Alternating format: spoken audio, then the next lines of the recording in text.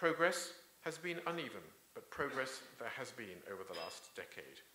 The strategy is now focused, the coalition is strong, and our Afghan partners are fully engaged. We have the resources, we have the will to succeed. The Afghan National Army and the National Police are beginning now to stand up on their own, which is allowing NATO troops to transition into a more training and mentoring role. The total size now of the Afghan army is over 300,000 men. Their training has been overseen by NATO forces, and they're being prepared to take on that responsibility for their own defense without foreign support.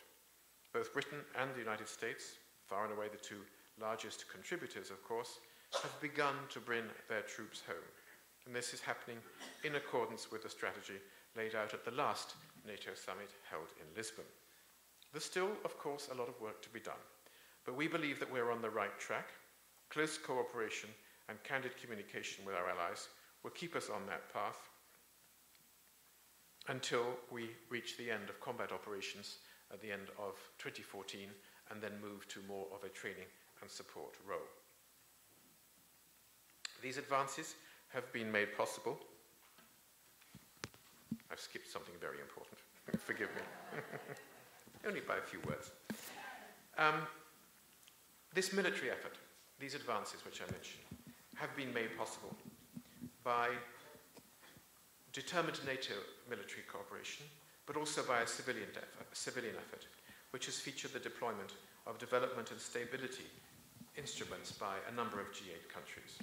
They haven't operated through the G8 as an organization because it's institutionally not all that strong, but the G8 has shown its worth as a coordinating group and in setting an example to the others. And the collaboration has paid off. On top of the progress that I've just tried to outline on the security side, Afghanistan is unrecognizable from what it would look like 10 years ago when we began. 6 million children now attend school on a regular basis, 5 times more than in the days when the Taliban were in control. More than 2 million of them are girls. When the Taliban were there, of course, their oppressive rules about women's role in society and the iniquities of girls' education meant that there were virtually no girls going to school in Afghanistan. 57% of the population today can access a healthcare facility within an hour's walk of their home. Life expectancy for both men and women has increased by a full 20 years since 2002, and that now stands at the age of 62. All this is possible because of the international community's collective commitment to making a success of what we began a decade ago. And the ending of our combat role at the close of 2014 will not be the end of that commitment.